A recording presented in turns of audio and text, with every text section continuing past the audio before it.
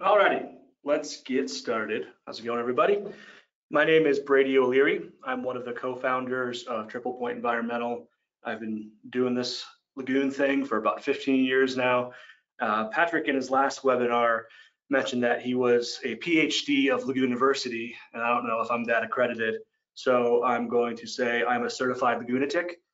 What do they say? You're an expert if you have 10,000 hours of expertise in something, and I'm probably approaching $30,000 of lagoon time, 30,000 hours of lagoon time, excuse me. So I have been around this block a little bit. This is the second in our series on the Lagoon Masterclass. This is called Wastewater Lagoons, Lagoon 101, kind of like a lagoon basics. We're going to do a high-level overview of wastewater lagoons. If you're expecting to get down into the nitty-gritty of where do I put the window on a baffle and what material doesn't need to be XR5 or XR7, this is not that presentation. But fortunately for you, we will be doing other presentations like that in the future. This is a foundational overview. So let's begin. As I said, this is the second in our series of the Lagoon Masterclass. And Patrick had mentioned last time that it is hydraulics. It's a lot more than hydraulics, but does include hydraulics. We're going to call it Lagoon 101. And we're going to have a whole bunch of other modules here. And it's not necessarily going to be in this order, but we have 12 modules planned. And provided you guys keep coming, we're going to keep making them, and they'll get more nuanced as time goes on. So what is the agenda here? And before we get to the agenda, I guess a question in your mind, other than this guy being a certified lagoonatic, why should I listen to him? It's because I've been around thousands of lagoons. I've been in them. Fortunately, not all the way. I haven't been baptized in the water yet, but I have come close. I know what wastewater tastes like, not intentionally. Here's a photo of me crossing a industrial sugar beet lagoon because I decided for whatever reason I needed to get a rope to the other side. This is back in the day when maybe I had a few fewer gray hairs in my beard. You'll notice that I have no life vest on and I'm rowing through a lot of foam. What you don't see is that foam is full of H2S, and I definitely don't have a respirator on. So while your presenter here may not be smart, he is stupid with experience and lots of it, and maybe the luck to still be around. So there's a little bit of reason to maybe listen to me. So what we're going to do here is talk about the state of the Lagoonian. Kind of like State of the Union. What are the state of lagoons in general? What are the macro factors at play there? Next, we'll talk about why we keep saying and we genuinely believe that lagoons do it better. They're a fantastic option for a lot of the wastewater treatment facilities in the United States. Next, we'll talk about lagoon composition. What are the components or the features that make up a lagoon, and what are the considerations there? That will follow that up with talking about lagoon flow and hydraulics. How do we convey the water through the lagoon system? And lastly, we'll talk about process or the lagoon operating system. What makes the lagoon do what we want it to do? So, state of the Lagoonian, which I spelled differently in this case apparently. First thing is, lagoons are kind of an old dog. Most lagoons were built after the Clean Water Act in the 1970s, and in most cases, I'd say at least half the cases, they haven't had any substantial upgrades since that point. Because of that, the technology is viewed as ancient, antiquated, old, can't do, that sort of thing. And as you can see over here, what we're trying to do is get this old dog to learn some new tricks. It also has a bit of an interesting landscape in the wastewater industry or the wastewater market. First, there's the operator experience. Most of the operators that I'm working with, they are not career operators that run from town to town to town, operating 10 different facilities. They're typically somebody who's come up through the DPW or has lived in the town looking for a great job and the ability to give back to their community. But because of that, a lot of operators don't have experience at more than 1 or 2 lagoons, so there's not a lot of institutionalized knowledge other than the operator has extreme knowledge of their plant. They know their plant, but they don't know lagoons in general. They know where to kick the blower to get it to start running again. They wouldn't know where to put the aeration in a different lagoon system necessarily. Next, you have engineer experience. A lot of the engineers that are working on lagoons are in small communities. They serve counties or rural areas. And these guys and women, they have to be jacks of all trades. They need to work on water towers, a dam, a bridge, a whatever, and they might only be doing a wastewater lagoon system once every 5-10 years. I've met civil engineers that have never done a lagoon before. with, you compare that to what the general conventional wisdom is, and I get there in a second, is, most engineers push people to activated sludge plants because it's very easy to take a activated sludge plant, copy and paste it to a new location. They don't have that same kind of experience with lagoons. Every lagoon is a little bit custom. Next, you have varying manufacturer quality, or like manufacturers of quality out there. I can name maybe 10 manufacturers that serve the lagoon space well, that are really, really amazing manufacturers. You also have a lot of manufacturers that don't have a lot of experience and decide to get into the market. And lagoons are kind of the facility down the street. It's the place they go to. I've seen people decide, I'm going to be a bacteria salesman, buy a tote of bacteria from Alibaba and slap a label on it, and all of a sudden they're an expert. So I think you need to be careful with the different manufacturers that are out there to make sure you're getting somebody who knows what they're doing and has lots of lagoon expertise. And lastly, regulator regard. This really changes or depends on the state that you're in. Some states absolutely love lagoons. They recognize that they're not trying to design the perfect solution.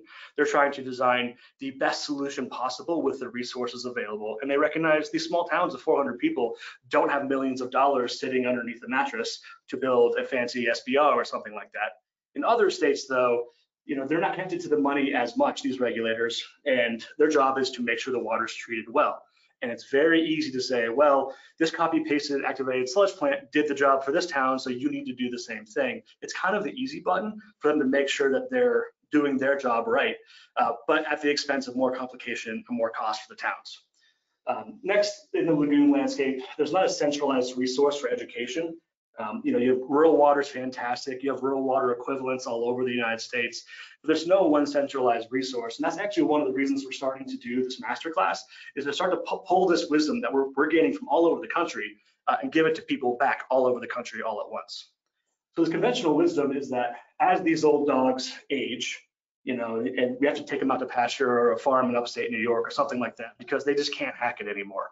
And they say, well, lagoons can't treat ammonia well, they can't treat phosphorus, this or that. We have to update it with a mechanical plant, activated sludge plant, SBR, etc. And we're here to say that's not the case. If anything, this whole presentation is about how we can teach that lagoon new tricks to accomplish what you want to do. And in our perspective, you can get that lagoon to treat the water as good or better than the activated sludge plant. So here's a really interesting image that came across my email inbox the other day. It doesn't matter where it is. I see this all over the United States over and over again. Conventional wisdom is lagoon's not working anymore, lagoon bad, and we need to update it with something fancy, something mechanical good. And engineers do this quite a bit. In this case, it looks like they stopped using the lagoons here, they filled in the polishing cell and built a mechanical plant. I don't know why this was decided. I'm not even part of this project. I'm not even interacting with this town. It was another vendor shared this image with me. This is just emblematic of the overall experience. And I'd like to walk through this a little bit because I like this case a lot. It's a lagoon system, 0.9 MGD, pretty high BOD, 300 milligrams a liter coming in, normal ammonia, 30 coming in. And let's evaluate this a little bit further. And I put the phrase on the screen, lagoon bad. And I really want to kind of drive this home because people have this idea that lagoons are just bad. They think of a lagoon as a big pile of poop, a big pool of poop, right? Here's a town in Pennsylvania that had quite an issue with a lagoon that they were looking at building. And they even had this fun acronym, Can-An Resonance Against Poop, or crap, because lagoons are full of crap in more ways than one, apparently. And if you think I'm kidding, this is like a really big deal. They had rallies, they had signs, farmers are posting this stuff. There's a sense that lagoons stink, lagoons are terrible, lagoons are dirty, it's going to pollute our water.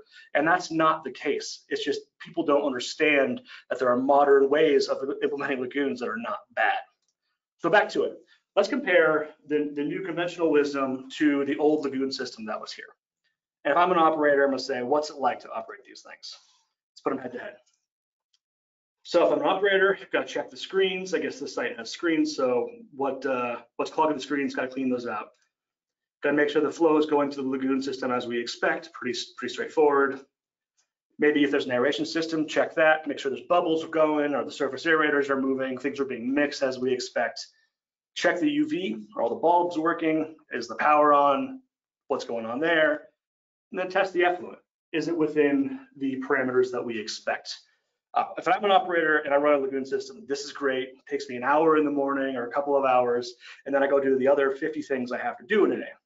Now, if I'm that same operator and you upgrade the wastewater lagoon system to this activated sludge plant over here, actually, we're not there yet. We're on money now. Over on the lagoon system, it costs some money, but it's pretty inexpensive. And let's say this town's even forward thinking and they're budgeting 20 grand a year for an eventual $250,000 sludge removal in 10 or 15 years. So we'll give it $2 signs. Okay, now let's look at it over here on the activated sludge plant side. You gotta check the screens, gotta get that crap out of there, gotta make sure the lift station pumps are working properly. There's another screen, a 1 millimeter screen, is catching way more stuff because we can't get any grit into this little tank because it'll fill up and then we'll lose volume. So we gotta check that stuff there. Gotta remove those solids and haul them off site. Gotta check the aeration system, make sure that's running right. Make sure the DO's right, because if you get a slug of something coming in, it might upset the system. So DO's got to be kept just right, otherwise we won't treat the water. Got to settle the solids out. How's that working? And then when we settle the solids out, there's waste RAS. Got to put that somewhere. Got to haul that off site. And then there's a pump. Make sure the pump return sludge to the activated sludge plant is working properly. Is the MLSS right? Is it 3,000? Is it 4,000? Where does it need to be here? Make sure the pH is right, the flow is right, the temperature is right. When we remove phosphorus and settle that out, we have to settle it out and remove it somewhere. Then check the UV, then test the effluent. And if I'm looking at this, this is way more work. And any one of these steps screws up, we're not hitting our limits on the tail end. And this costs way more money to build, way more money to operate, and has a more expensive operator or operator level here. So it's a pretty big deal. And this is why we say lagoons do it better. It is simply a better choice for communities that already have, especially communities that already have wastewater lagoons. So it's a bit of, in my mind, this is a testament to lagoons. Here's, 2 different plants. You have different methods, different costs, different hassle, different maintenance costs, and it's literally the same outcome. This activated sludge plant is putting out 10 to 50 BOD and 20 to 30 ammonia, which I think can be fixed and worked on, but that lagoon system can do exactly that. We can actually hit 10 milligrams a liter BOD and 0 ammonia coming out of that same lagoon system without upgrading to an activated sludge plant. This is why we're just heavy advocates for wastewater lagoons. So kind of to summarize it here, why do we think lagoons do it better? They're the best situation for small communities. It's like a crock pot, you turn it on and forget it, make sure it's still on and the heat's still on. They're simpler, they're reliable, they handle challenges and flow variance as well. If you get somebody dumps a tanker of something down the drain, the lagoon's not gonna get too upset about it. You can't do that to an activated sludge plant. And they're pretty easy to maintain provided that you're forward thinking and plan. Next, lagoons can do it better. They are the best solution, but also they can be better than they are today. There's newer technologies that weren't out 10 years ago or 20 years ago that can make your lagoon treat water better than an activated sludge plant should you want it to. And probably the most important here is that they're the most cost effective. First of all, most of these towns already have a lagoon system. They have a lower operating cost. If you look over here, this is a study done in South Africa, where lagoons have, by an order of magnitude, the lowest electrical intensity and therefore lowest emissions, how much energy it takes to do the job compared to anything else. It's 0.08 here, and you compare that to an ox ditch, which is 0.48, just a massive difference in power cost. And also, they're more cost effective because we don't need to get a class 1 or class A operator in a town of 200 people. It's kind of difficult to get somebody that has that experience in a town of that size. There's more operator options as well. Lagoons are generally best for those who have land available. So that's why you tend to find them in rural areas. Fortunately, America's pretty big and got a lot of rural areas. And this land should be pretty inexpensive. If you're trying to build one of these in Central Park, you're probably not gonna find that too cost effective. And in general, it's nice to have an area with a few neighbors, because whether or not a lagoon stinks, because it shouldn't, people don't like to live next door to that if they know what it is. Industrial plants also love these things. A lot of these industrial plants are process water intensive. They want a system that's really easy because they're in the business of breaking down hogs or treating cherry waste. They're not in the business of treating wastewater. They want something that's easy, that gives them flexibility. At the end of the day, is the most cost-effective solution for them. That's why you see lagoons all over these industrial plants. In general, we see lagoons in small communities overall, usually around 10,000 people or less. Above that point, it's just too dense. The community is too dense to support the land lagoon needs. So let's talk about lagoon composition now. And we're going to break this down into a few categories. First, keeping the water in. How to keep the water in this hole we dig. Next, what are the physical characteristics of a lagoon?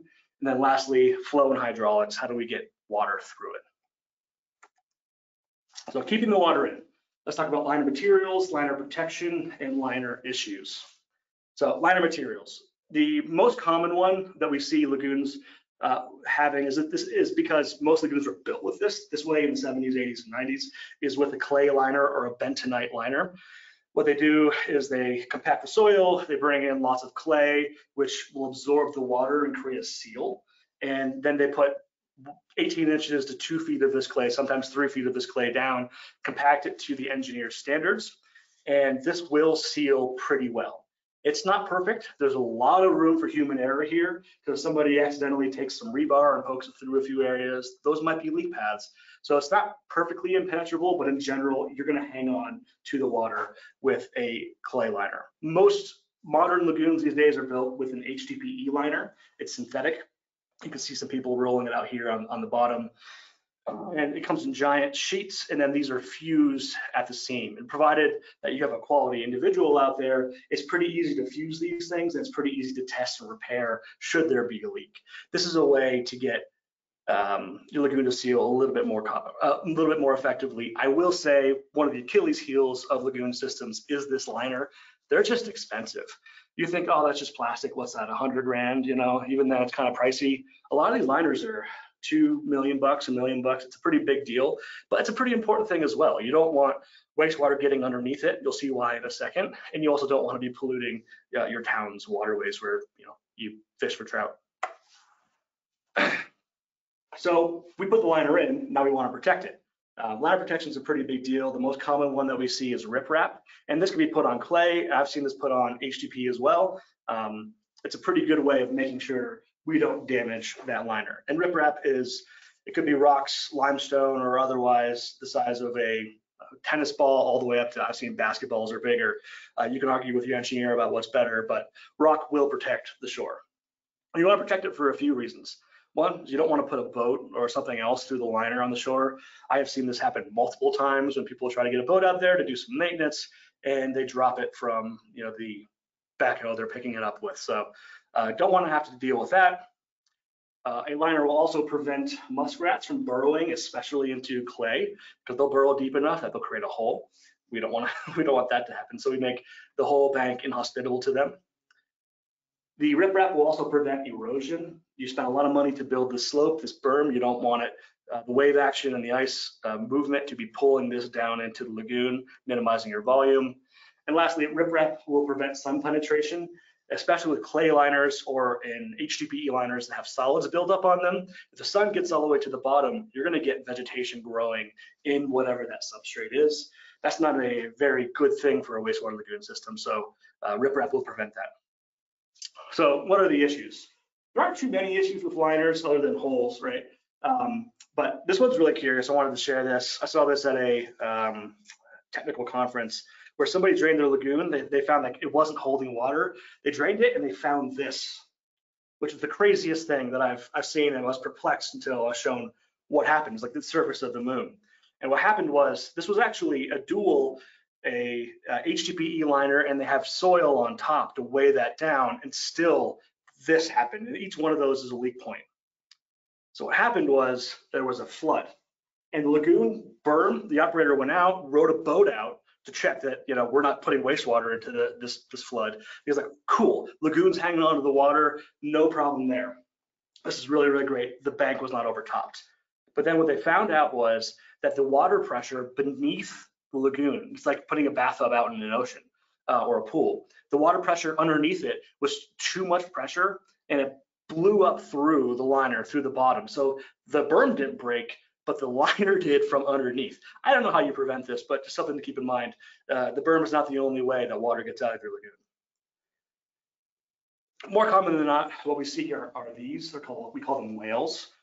It's where you get a hole in your lagoon liner, water starts trickling out. With that water goes waste, and that waste starts to break down anaerobically under the liner. And for those in the know, or those who come to module, I don't know, Masterclass module 7, we'll learn about anaerobic digestion.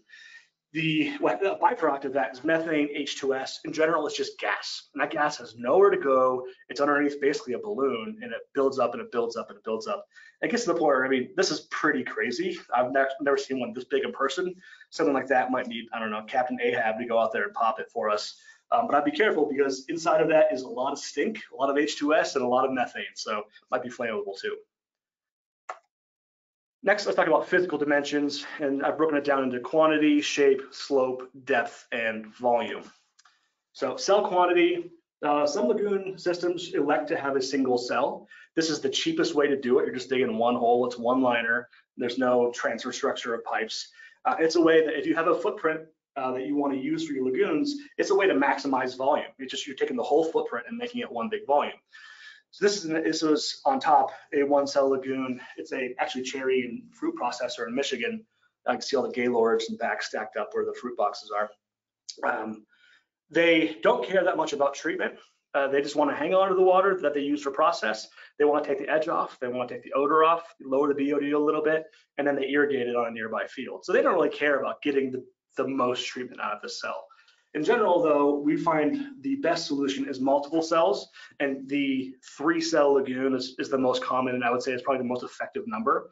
The cool thing about breaking it up into multiple cells is you reduce short circuiting.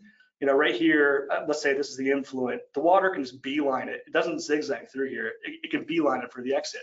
If you break it up, the water has to go through here and enter here, and it has to go down here and enter this next pond.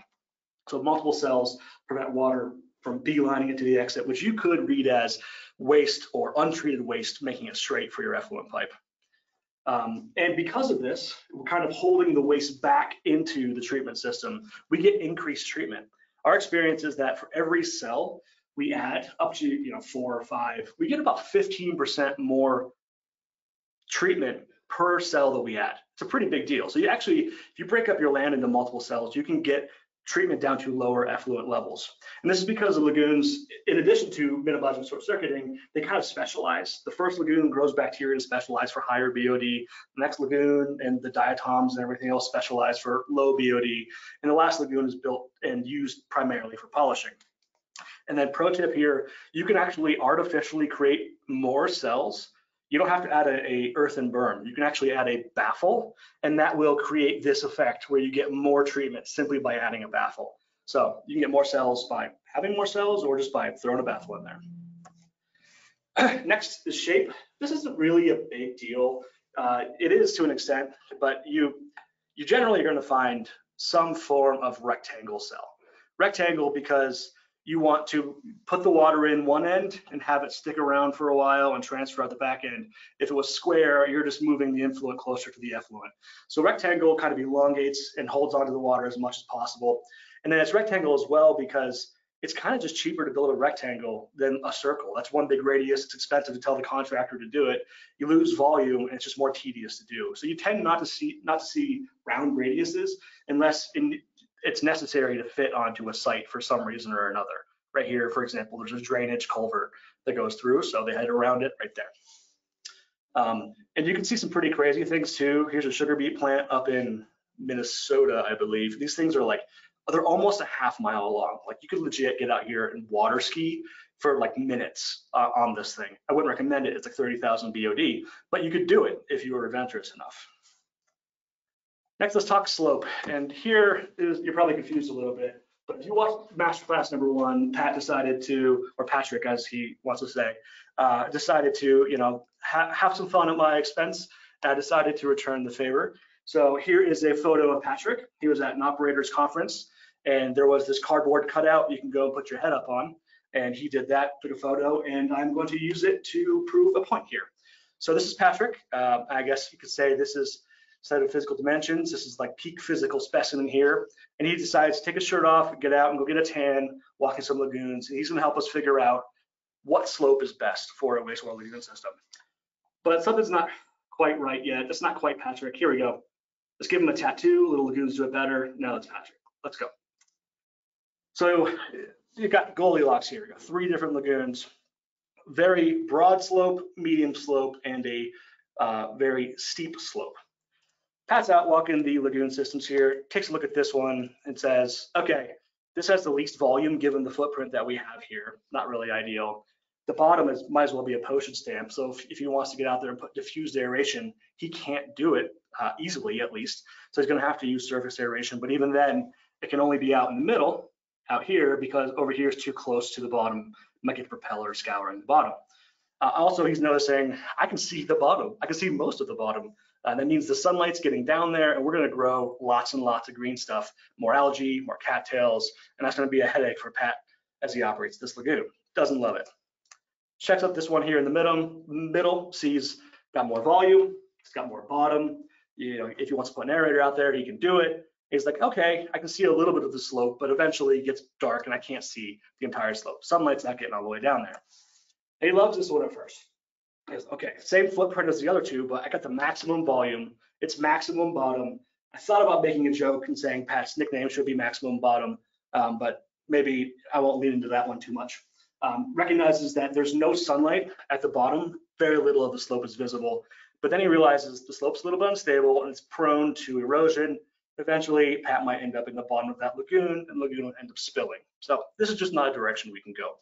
In general, what we know from slopes is that 3 to 1, 4 to 1 are great numbers. It's kind of the Goldilocks zone. Gives you the footprint at the bottom. You can put some aeration down there, minimizes sunlight, and it is pretty good from a volume standpoint. Okay, let's talk about depth.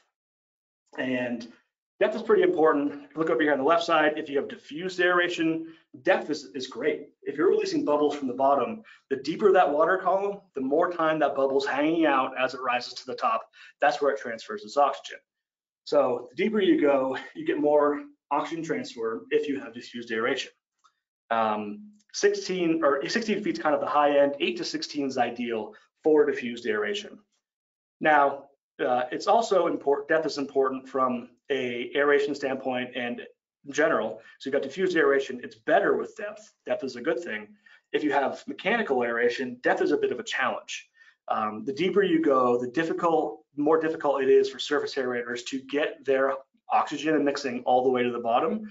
So you can't go too shallow because your propeller would damage the liner, and you can't go too deep because you're kind of leaving the bottom of the pond quiescent the deeper you go. So depth is pretty important for mixing in general. But mixing is a big deal. If the deeper you go for diffused aeration, the more time these bubbles drag the water, you get more gallons moved per minute. So this is one little baby 6 foot, 7 foot aerator, but you can see, maybe you can't through the webinar, but there's a tan circle around every one of these aerators where you can see the disturbed water. It's 125 feet across from one little aerator. And the reason that we're getting so much mixing here is because this pond is 16 feet deep, and that leverages the aerator's energy it's putting in to pack a big punch from a mixing standpoint. Next, depth is a huge component of volume. I mean, it's one of the 3 things you multiply together to get volume. So if you take an average 5-acre pond, for every foot you add, you're adding 1.5 million gallons of water. That's just an average 5-acre pond. I've seen 20-acre ponds. So every little bit of depth makes a big deal from a HRT standpoint. There is kind of a practical limit, and that's just because people don't want to dig holes down below 25 feet or don't want to pump air down that deep. Most lagoons we see are in the 8 to maybe 20 foot, 18 foot range. That's pretty general. And depth also, as I mentioned before, allows sunlight penetration. And it's a double-edged sword because, you know, if you have some algae out there, that sunlight and algae are going to produce oxygen during the day, but they're going to suck oxygen out at night. So in general, we like to minimize sunlight penetration as much as possible and we air towards deeper lagoons. Sunlight has a hard time getting much deeper than 8 feet. 5 to 8 feet, it really starts to taper off, and beyond that point, won't be too much of an issue. And next, volume. Volume is huge. Volume is everything. Volume, how much water you have out there leads to hydraulic retention time, how long you can actually hang on to the waste that you put in. Basically, it's like a bigger battery. You can store more stuff in it. And the longer you can hang on to the water, the more time we have to treat it, which means we can treat more with higher HRTs and higher volumes. And I had Shakti, our process engineer, laboriously create this chart for me. Thank you very much, Shakti. He worked really for an hour on this for me. And what this shows is we have a lagoon volume on this side, a 1 million gallon lagoon, pretty little lagoon, all the way up to a 20 million gallon lagoon, good sized lagoon. And then we have flow on top, 0.1 MGD all the way up to 1 million gallons per day. If you take a 5 million gallon a day lagoon, it can treat 640 milligrams a liter down to 30 milligrams a liter of BOD at 100,000 gallons per day. To go up to 400,000 gallons per day, we can only treat 180 milligrams a liter down to 30. All the way down to at 1 million gallons a day, that 5 billion gallon lagoon can only treat 90 milligrams a liter down to 30 milligrams a liter. So what you see is you add volume. Let's take this cell right here. We're trying to do 1 million gallons a day, and with it 1 day HRT, 1 million gallon lagoon, we can only treat 40 milligrams a liter down to 30.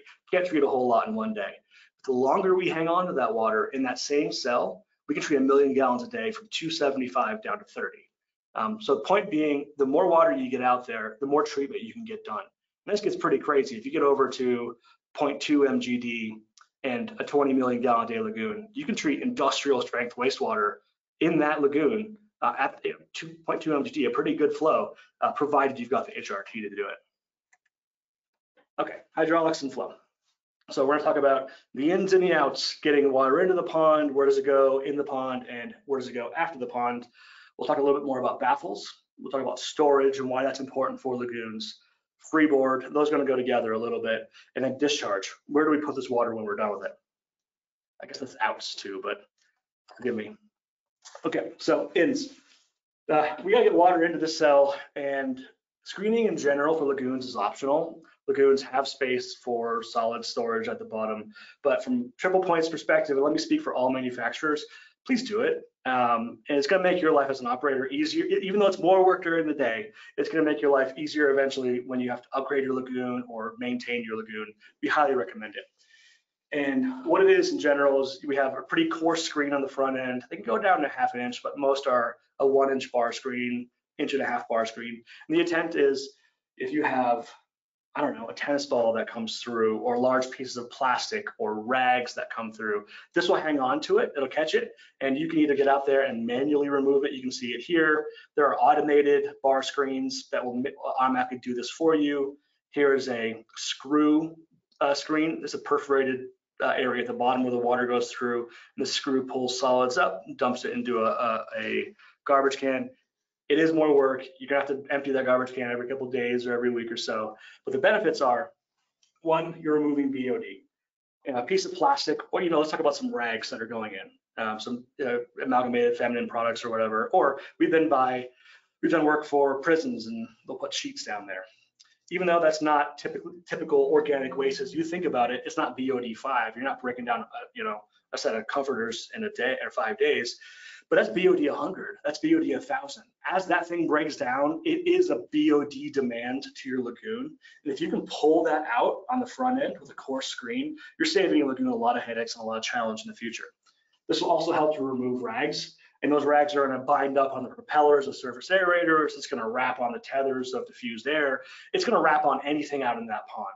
And it's just a hassle to deal with. It's gonna reduce lagoon trash or tampon applicators or anything else that comes down into your lagoon and ends up stuck in the rip wrap all the way around. It will reduce that. And it's gonna help remove solids that are gonna build up in your pond and make you have to remove sludge sooner. As I said, it does come with some increased maintenance. You gotta pay for it. There is increased cost there. But if you can get this in your budget, I highly recommend it. Talk about the outs now. That's the front end of the lagoon where the water comes in. On the back end, right before it goes out, we have some level of disinfection. Most lagoon systems, especially the older ones, will have chlorine disinfection. They'll have a chlorine contact chamber like this. And what they'll do is they'll mix some chlorine on the front end. They'll put it through a tortured path as it goes through, give the chance for that chlorine to contact and mix with the water. And the whole point here is to kill any residual bacteria that's coming out the back end, most notably fecal coliform. Most of the fecal coliform will be removed in the treatment process because as we remove BOD in a lagoon system, we're removing the food for that fecal coliform to exist. But there's still going to be some left, and what we're doing is just sorry, bud, your job's done. You take them out at the tail end. More commonly in new lagoon systems, plants are going to UV disinfection. There's no consumable, or at least daily consumable, where you have to add chlorine. What they do is put bulbs that eventually have to be replaced in there, and these bulbs release ultraviolet radiation. And these bacteria are, it's not like us or Patrick out there on the lagoon system trying to get a tan. These bugs don't tan, they just die. So this will essentially denature them and they die pretty quickly. This is very effective. And again, this is where most plants are going these days. Plus, I think it just looks cool. Okay, so that's the macro in and out. Now, let's talk about how we're situating our lagoons. We can do this in one of two ways. We can either do it through parallel flow or series flow. If we have multiple lagoons, where does the water go?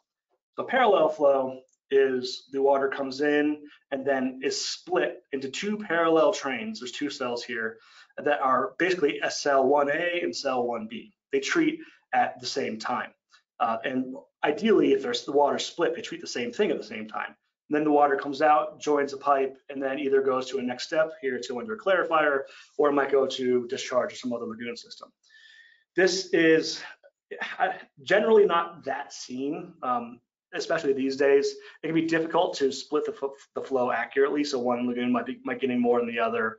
But the reason it's generally done is you can take down 50% of your wastewater treatment plant. You can drain it. You can do work on it if you want to. You can fix a liner, and the other half can continue its process. It might not be treating as much because you're putting twice as much waste through it, but you can still do it. The other cool thing with parallel is you can A/B test. So this is an activated sludge plant. And this operator can say, I'm going to run this cell at 3 milligrams a liter and this cell at 1 milligram a liter, trying to figure out if he can save money or not. And he can run that test, assuming that the water split pretty well, and get a sense of how these lagoons operate. In general, we only really see these in high intensity applications like this one. This is a cheese and municipal combo plant, industrial in general. Series is kind of the way to go for most muni plants. And the idea is the water comes in, it's held in one cell, we move it to the next cell in the series, we move it to the next cell in the series, and then we discharge. So it's like a chain, if that makes sense.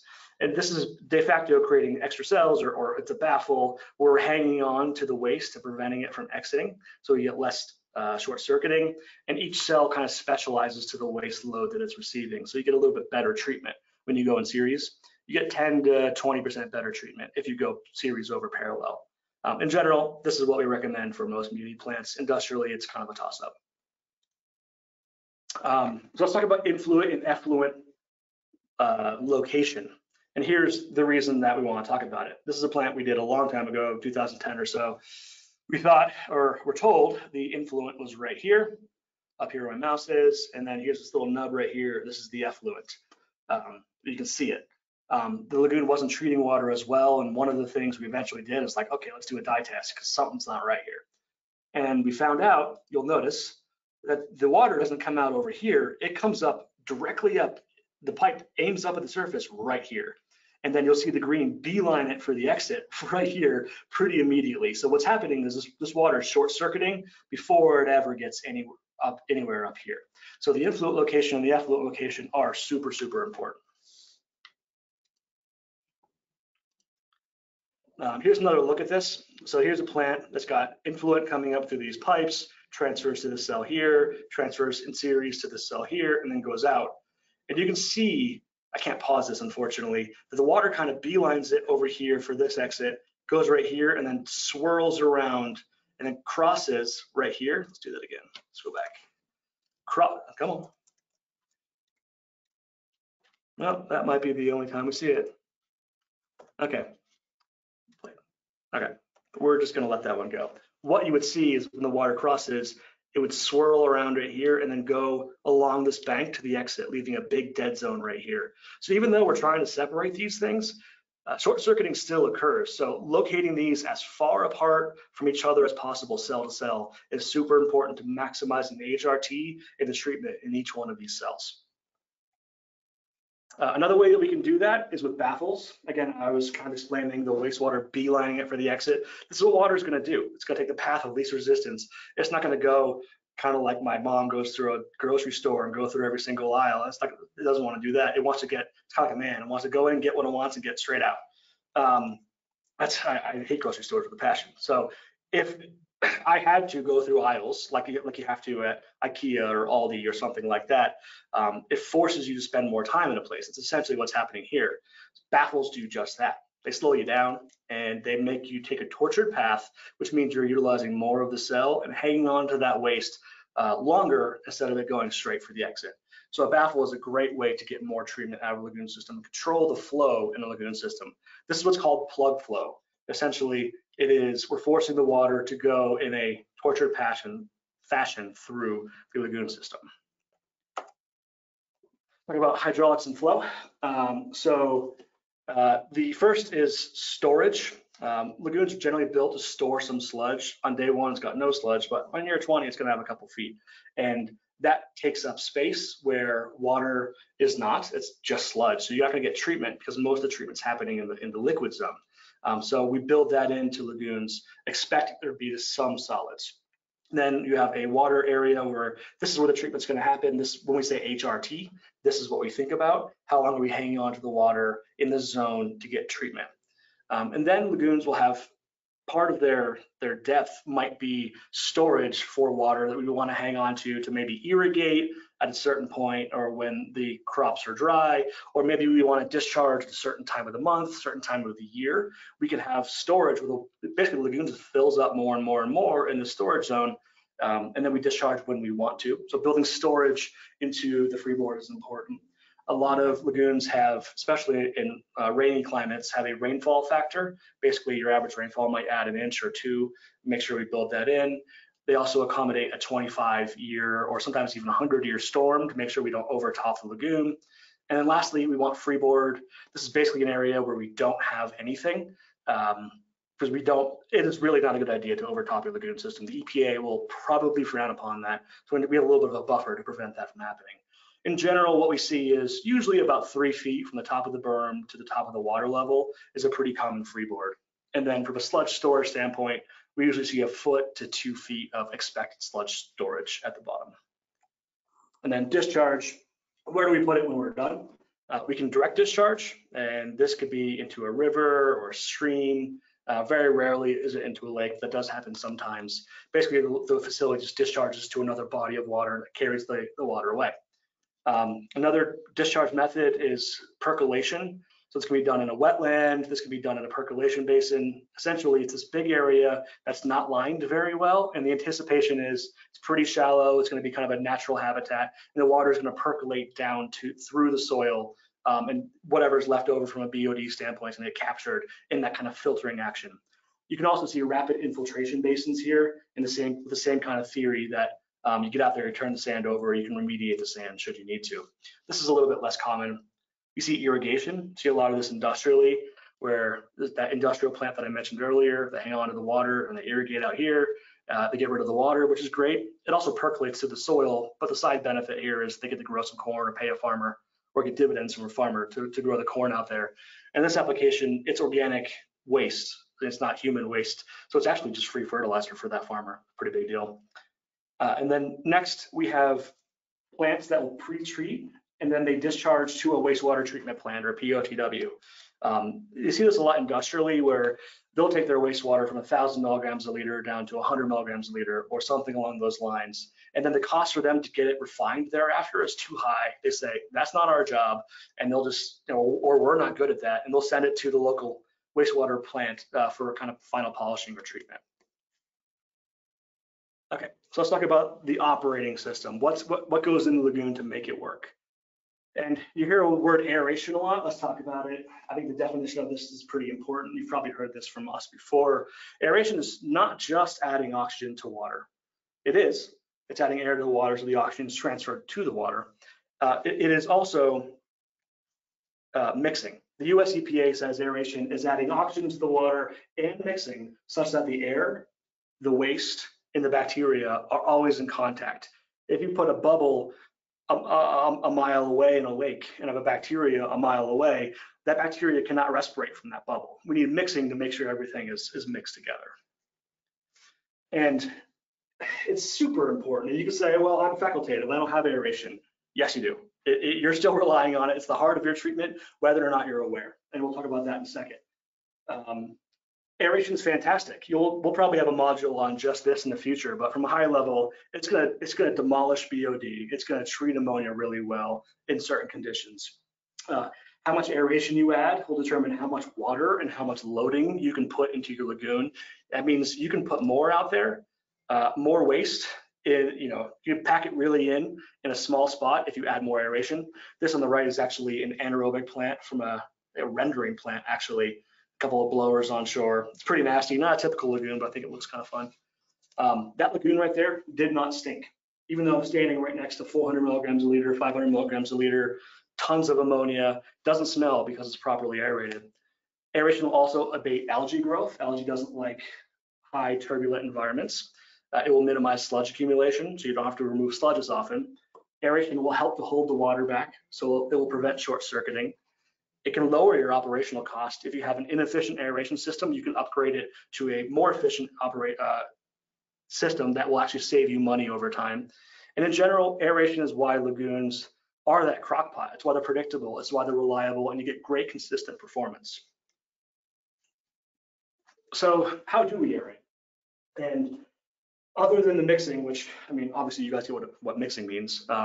It is a combination of an air and water interface. And we say air because most aeration is done with ambient air. The air that we breathe right now has 21, 22% oxygen in it. And that's quite a bit of oxygen. If we just get that mixed around with water, it's going to transfer that oxygen across the barrier into the water and create dissolved oxygen. It is impacted by pressure, so elevation matters and the depth of the pond matters. It's impacted by turbulence. The more turbulent the bubble is, the more you're going to transfer that oxygen to the water. If you churn it up, you're going to get more transfer. And it will help to generally circulate the water as well. So there's a couple different types of aeration. There's natural aeration. So this is the aeration that's happening whether or not you think it is. You're getting free aeration just by having a lagoon. There's mechanical agitation, there's air diffusion, and oxygen injection. We're actually not going to talk about that one. That's kind of a 200 level discussion and opinion, not for today. So natural aeration. This pond right here has no aeration that you can see out there, right? But it is aerated, and it is a facultative pond, and they expect the bottom to have low DO. The top actually has pretty good DO. That's because it's got a lot of surface area. It's a big pond, and the oxygen can transfer into that pond just by nature of the air being against the top of that pond. Wind ripples actually will help to increase this. Those ripples, those little white caps you see out on your lagoon, when the wind blows across it, that's aeration happening right there. And that rippling will actually also help the pond to mix or turn over as well. Algae will produce DO. Algae will, I mean, in some ponds, this pond right here will turn super, super green in the summer. You'll get super saturated. I mean, you'll see DO of 15 milligrams a liter, which is above the saturation point in ponds like this, because that algae is just pumping out oxygen like a plant, or photosynthesizing during the day. Doesn't do it at night though, so be careful about algae. It'll actually do the opposite at night. And lastly, some lagoons will have a little waterfall on the tail end where the water trickles over something. That wave action or that waterfall action will increase DO as well. You've got mechanical surface aerators, so you've got splashers here, aspirators right here. This is a house, it's a brush splasher essentially. The principle here is we're throwing water in the air, we're moving it with a propeller, we're moving the water to get the air in it. That's generally how surface aerators work. That's how they get that interface. The flip side of that is diffused aeration, where we are, instead of moving the water to get it interfacing with the air, we're moving the air to get it interfacing with the water. And in general, it's just easier to move air than it is to move water. So this is kind of where the industry has been moving. You might see perforated tubing, disc diffusers, tube diffusers, coarse bubble diffusers. These are really big bubbles. They're not as efficient as these really little bubbles. But again, we're kind of aeration, it's an aeration module conversation. In general, the air is being released from the bottom. And it's kind of a black box, right? Like you can't see what's going on here other than some foam. So the aeration is actually sitting on the bottom, and then the bubbles rise up to the surface. This is how diffused aeration goes. And then instead of having motors out on the water, there's one or two blowers on shore that will pump air through an onshore header network. The air will come out through these risers and then go down to each individual aerator. Every manufacturer does this a little bit differently, but the point is the air is put at the bottom of the pond and then bubbles all the way to the top, creating that mixing action from the top. Just a high level conversation, really focus on the cost of power to treat your wastewater with aeration. It is the #1 cost in running a wastewater lagoon system. Typically, if you're aerated, 80% of the cost is going to be how much energy that aeration system uses. So if you can save 20 grand a year on power, you're saving that 20 grand every single year for your community. We'll get more into efficiency and costs in the future, but if you're looking at aeration right now, looking at the different efficiencies and relying on independent evaluations, don't necessarily listen to what they say they're going to do. Like I said, some of the manufacturers in the lagoon space might be prone to snake oil salesmanship. Get independent verification of that OTE or oxygen transfer efficiency. If you have any questions on that, we've got a number of webinars on this as well. And like I said, we'll do a masterclass on this too. So where's the aeration needed? The aeration is generally needed where there's the most demand. So if you look here, this is DeSoto, Iowa, and you can see there's more aerators here because the wastewater comes in up here. Less aerators here because there's less air demand here. Basically, for every 1.5 pounds, for every 1 pound of BOD that we treat, we want to add 1.5 pounds of oxygen, and the BOD is higher on the front end than the back end. Same with ammonia. For every 4.6 pounds of, for every 1 pound of ammonia we want to treat, we need 4.6 pounds of oxygen. In this case, that ammonia treatment is actually happening back here, so all that air is going into this reactor right here. We want to put the air where the reaction or the bacteria needs it most. Air can also be important for benthal feedback. If you have a lot of sludge in a lagoon system, we'll cover this more in a future module, but sludge can produce BOD, it can produce ammonia, it breaks down anaerobically and starts releasing some nasty stuff. You might need some air on the tail end. If this was full of sludge, you might consider adding a little bit of aeration on the back end, because even though this BOD isn't making it there could be BOD being released there. So something to think about. And also, you might need air on the tail end for a DO limit. Maybe you're running all of your lagoons at 4 milligrams a liter, but the DEQ tells you you need to have 5 milligrams a liter to discharge to some fancy stream with some whatever, protected salamanders or something in it. You need to raise the DO on the tail end. You might need aeration at the back end for that purpose. And fun fact, how do we know, other than the aerator placement, where the BOD is coming in here? If you look here, I was like, what is all that stuff right there? Those are birds. And then I'm like, well, why all the birds right here? And then I realized it's because the influent comes in right here, and the birds are getting a pretty easy snack on the front end. And I'll tell you, ever since I started working in wastewater lagoons, I am not the biggest fan of wild game, wild fowl specifically, because I know where they get their lunch. Mixing, super important. As I mentioned earlier, a 7-foot aerator might create a 125-foot diameter of mixing. So a lot of mixing can happen in a small spot, provided you do it right. And the more you mix, the more you're going to get out of that cell. It's just, again, aeration is amazing and mixing is amazing. I know they're kind of the same thing, but I want to beat that into your heads. So if you look here, this might be a facultative pond. Facultative meaning zilch. We've got no air going into it. This is a partial mix pond right here. 2 SCFM to 5 SCFM, standard cubic feet of air per minute per 1,000 cubic feet of volume. And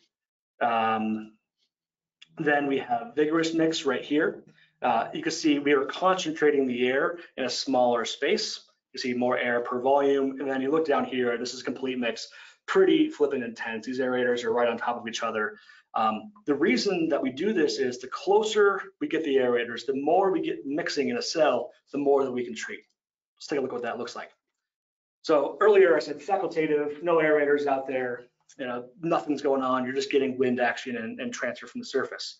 So in this case, let's say we've got a pond that's 1 MGD flow in a 10 million gallon pond. And we've got to get that BOD down to 30 milligrams a liter. If we had no aeration, even in a 10 million gallon pond, if we had no aeration, we could only treat 55 influent BOD to get down to 30 milligrams a liter on the tail end. It's actually not big, it's a tiny difference. We're just not treating that much with facultative. If we increase the mixing to partial mix, Now in that same footprint, we can treat 150 milligrams a liter down to 30 milligrams a liter just by adding some air. Not perfect air, some air, but it gets better. If we go to vigorous mix, we can treat 400 milligrams a liter in that same footprint down to 30 milligrams a liter. Complete mix over 1,000 milligrams a liter down to 30. And if you get a little bit crazy, you want to go complete mix RAS, we've got a few of these out there. We can treat 5,000 milligrams a liter or more in that same footprint that we could only treat 55 facultative. Long story short, we can treat 100 times the same water or loading in the same footprint by adding mixing. So when people tell me lagoons can't do it, we have an industry coming into town and we're just not going to be able to handle it and we need a SPR or whatever. I'm like, guys, no, you can do it in the same footprint. We just have to teach this old dog new tricks. Keep that in mind. Lagoons can do that. So your typical lagoon might get down to 30 milligrams a liter of BOD, 30 TSS, 5 milligrams a liter of ammonia in the summer, and if it's a cold climate, it might bump up to 20. TN of 20 to 30, organic nitrogen of less than 3, pH will stay pretty neutral. Normal lagoons run at 2 milligrams a liter of DO, and it can get phosphorus. Most lagoons get phosphorus down to 5 to 7 milligrams a liter, at least municipally. But if we teach that old dog new tricks, if we want the lagoon to do it better, we can upgrade the lagoon to get BOD less than 10, TSS less than 15, ammonia basically non-detect, total nitrogen less than 10, organic nitrogen we can't really touch that much, but we can talk more about that in a later module. pH is pretty much untouched. If you need to, we can get your DO to saturation. And phosphorus, we can get it down to 0.5 milligrams a liter or lower with your lagoon system without major upgrades. So something to keep in mind, lagoons can do it better. So I'm going to do a Q&A request right now, and I had this photo. Let's start with a Q&A request. Please type in your Q&A or question request here in the webinar here, and Eve is going to read me a couple questions at the tail end, and whatever we don't get to, I will or someone will respond to you hereafter. And why do I have this photo here? Because I found it on Google Images and I couldn't let it go. Look, we're in an industry where all the older operators, the old guards retiring, and there's not a lot of new people. We got to get new millennials in here, new Gen Zers. So apparently SpongeBob had a lagoon session, so I think it's pretty funny. And I wanted to add that here. I got an office photo in earlier. Hopefully somebody young on here got that meme. Trying to spice it up a little bit. All right, here we go. How do you ensure that the placement and weight of riprap doesn't tear the liner? And what thickness of liner do you typically use? Those are very good questions, and I'm just going to be honest, I don't have that on the tip of my tongue.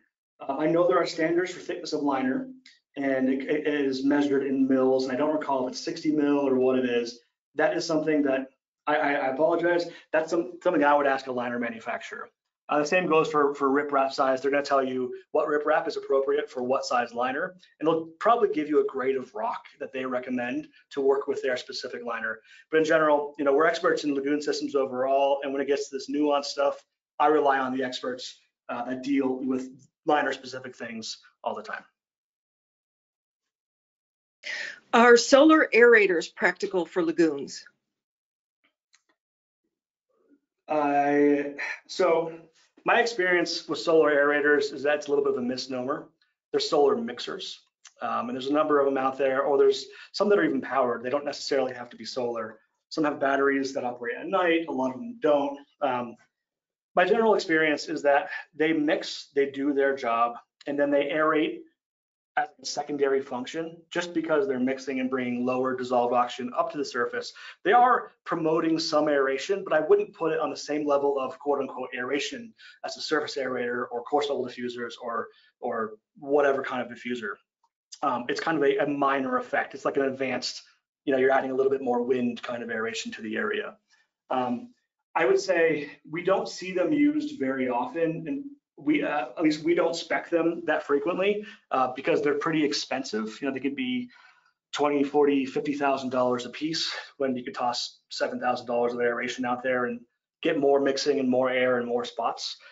If you have the power and the air to do it, we'd recommend probably going that direction. Where we do see them though is essentially big bodies of water that are so big that they're essentially like a lake. And a lot of polishing cells or storage cells are like this. And the water in there is mostly clean. It doesn't need tons of aeration, but the operator or the engineer wants to make sure that cell is turned over a little bit so it doesn't get the spring turnover or the fall turnover. Tossing a couple of solar aerators out there, maybe we're choosing solar because it's probably more expensive to get, power out there or than it would not to be. So we use solar in that case. That will help the pond to turn over a little bit, but I caution to call it a solar aerator because that's not its primary function. It's primarily a circulator first. What can you do with TKN? TKN, total Caldol nitrogen, is ammonia, ammonium, and organic nitrogen. So ammonia and ammonium, for all intents and purposes, let's just call them the same thing. It's NH3, it's NH4. It depends on the presence of water where it steals an ion and pH or blah, blah, blah. Let's just call those two things ammonia and organic nitrogen. Ammonia is something that you can treat in a lagoon system, especially in warmer climates, down to 1 to 5 milligrams a liter in the warm months. One of the Achilles heels of lagoons is they don't treat ammonia very well in the cold months. So additional processes are required to be dropped into your lagoon or bolted onto your lagoon to do it. Triple Point has one, all the big manufacturers are dealing with this, and we can treat ammonia down to non-detect. As long as the water is not an ice cube, basically we can do it. It just takes an extra piece of equipment, probably upgrading that lagoon, teaching it a new trick to do that. Organic on the other side, organic's kind of funky. Organic, it's not like it's one kind of nitrogen. Organic means nitrogen bound up either in the cell walls of living things, so it's in an algae cell, and that algae cell does not want to be eaten. It wants to protect that stuff. It's a building block of its life. So it's hard for us to get to it because it's protected in the algae, or it's bound up into something else, like synthesized into a protein or something. And before we can get to that nitrogen molecule, we have to break down that protein. Now, as those proteins flow through the lagoon system, the bacteria works on it, and over 30 or 40 days, it will start to hydrolyze some of that organic nitrogen, but it doesn't happen quick, and it's difficult to force because a protein coming from a milk producer might be different than a protein from an animal slaughter operation or something like that. So it's tough for us to diagnose exactly. So lagoons will reduce it, but in general, we see getting really low organic nitrogen is tough. And if you have an industrial plant that's pumping out 50 milligrams a liter of organic, that's a tricky situation that needs to be dealt with on a kind of case-by-case basis because that needs a special kind of surgical solution. But usually municipally, we don't see that much organic. We might see 5-10 milligrams a liter coming in and 3 milligrams a liter coming out. So it only adds, we'll say, 3 milligrams a liter to that TKN value. The big lever that we can affect there is the ammonia. Can you circulate sludge from pond 1 to pond 2 and or reanimate the sludge? Oh, absolutely. We've done it, and unintentionally in some cases. So sludge is not like, there's varying degrees of sludge. Sludge is like grit and rock and clay and crap that gets in there and it's really heavy. It's also bits of plastic. It's also clay-like solids, and then you have like kind of soft solids, and on top of that you get really almost liquid fluffy solids. So if you put an aerator down there, you can stir up solids pretty quickly. Some people will put a propeller down there and they'll stir it up. You can stir it up in a variety of ways. And we've, for example, like if you look at this lagoon right here on screen, we've had a situation in an industrial plant that had just tons of sludge. They're like, we want to remove this sludge. It's going to cost us, I don't know, $500,000. Let's put some aerators out there to see if we can stir it up or treat it first. So they put 2 baffles in going across and created a strip where they put aerators. And they dropped the aerators down and they put it in a complete mixed situation. Those aerators are just churning up sludge. In the process, they're throwing the sludge up into the water column where it can be broken down. The bacteria can get to it. It's not compacted at the bottom. And then some of the other sludge is blown out the back end because it's kept in circulation. And as the water pushes through, it will move from one to the other. I would say it's an imprecise science to want to do it that way. One of the easier ways to do it would be to either drain the pond and actually physically move it, drain the pond, and then use a pump. Once it's pretty low, you can use a little propeller to kind of stir it up and a pump to suck it up and move it around on the bottom. There's some companies that will do it for you, or you can get a dredge to get out there and suck it up and pump it to another pond. And that's not cheap, but the biggest cost of sludge removal is not the dredge, it's the where the hell do we put it when we're done with it and how do we dispose of it or remediate it. If you're just moving it from one pond to the other, that would be a cheaper way of doing things. But the answer is absolutely yes, you can do that. We're a little over time, so we'll make this the last one. What is the maximum depth of sludge that can be accumulated before requiring dredging? There's no hard and fast rule here. I mean, let me give you an example. Sludge is a funny thing. You know, we've had people that are like, oh, we don't have no sludge. There's no sludge out there at all. It's 10 feet of water. And we've gone and tried to drop an aerator out there, and the aerator that's supposed to be sitting on the bottom sticks out of the surface of the water. It just sits on sludge, you know, a foot or two beneath. It's a black box. It's tough to know how much you have. You can get out there and measure it. But there is no like 30% of a lagoon is too much or whatever. It's a gradual thing. I would say if your lagoon was designed with sludge storage, let's say 2 feet, and you're at 4 feet, I would start considering getting rid of that because that's a big burden from a BOD standpoint in the bottom of the pond.